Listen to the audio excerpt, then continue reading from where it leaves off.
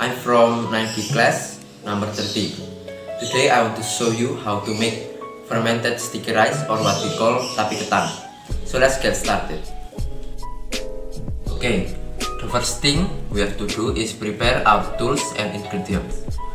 The ingredients I use today are a half kilo of sticky rice, enough water, enough food coloring, and 2 pieces of tape yeast. Next, we will wash our sticky rice. You can repeat it 2 or 3 times depending on whether the sticky rice is clean.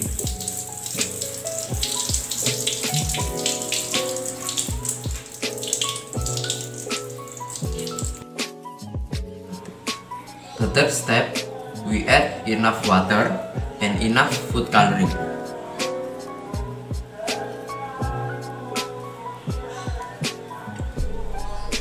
Right now, I'm using green. After that, stir until blended.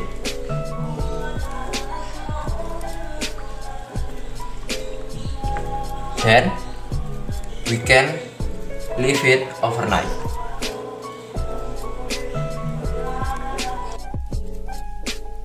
After leaving it overnight, we wash our sticky rice again.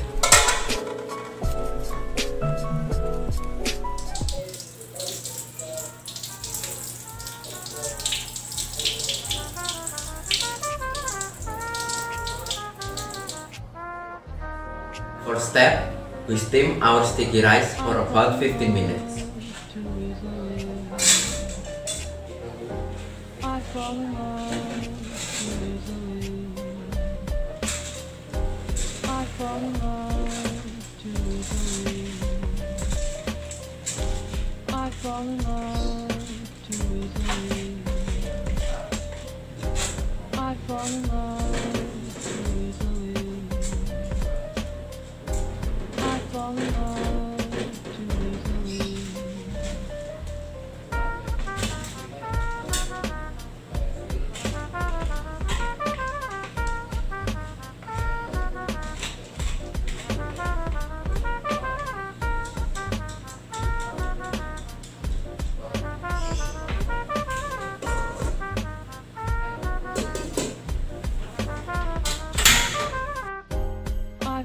Then, move the sticky rice to another place.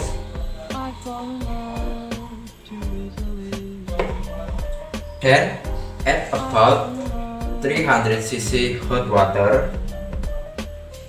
We stir while shading it little by little.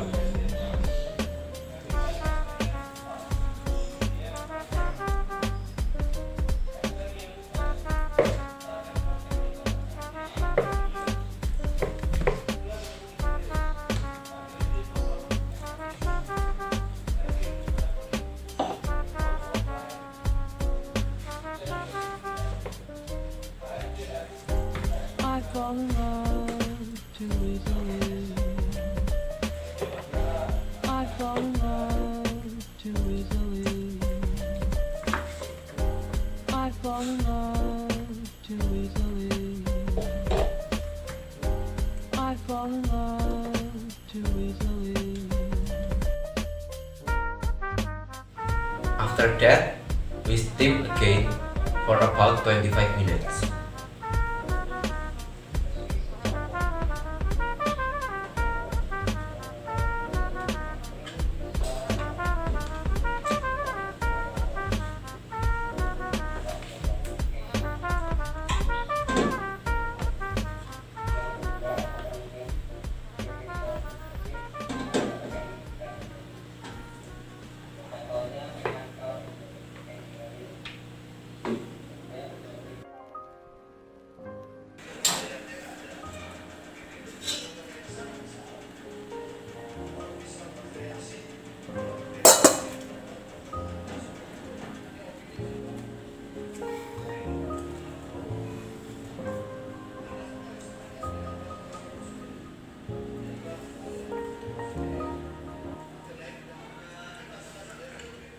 After it's cooked, prepare a place covered with banana leaves. Then move the sticky rice to a place that has been prepared until cold.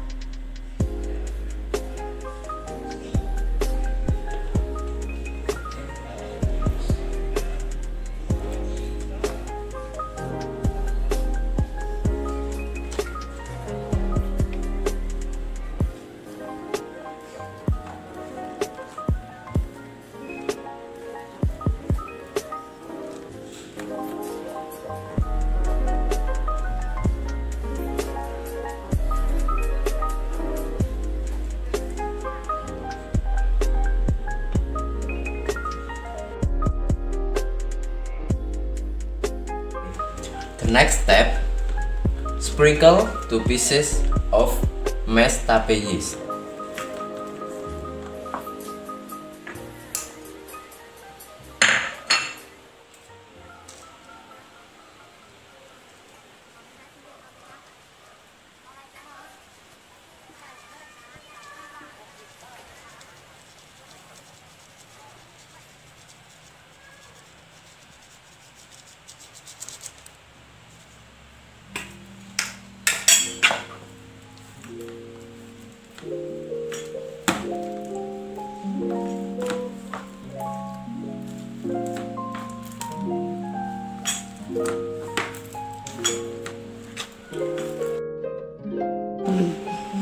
After that, put the sticky rice in small cups and leave it tightly closed for 3 days.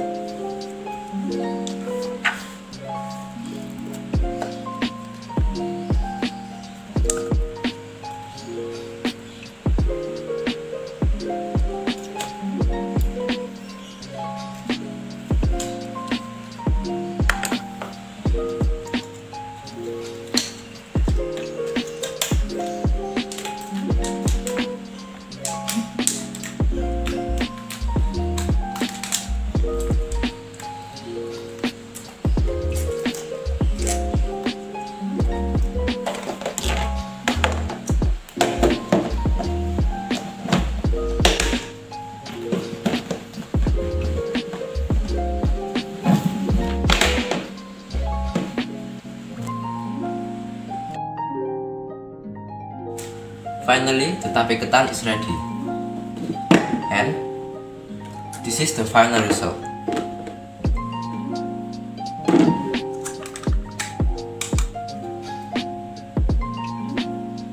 Okay.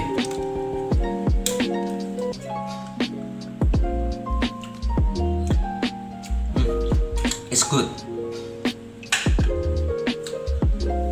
The conclusion is the sticky rice has been fermented with tape yeast. You can make many food variants with this tape ketan, like es buah or something else. Thank you for watching.